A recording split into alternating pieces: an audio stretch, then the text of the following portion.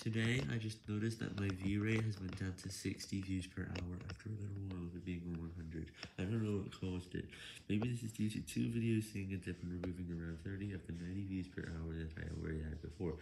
This made my view rate drop to 60. I don't know what the issue is. There could be several other videos going down, causing the view rate to become a little bit slower. So that's probably why it happened anyway.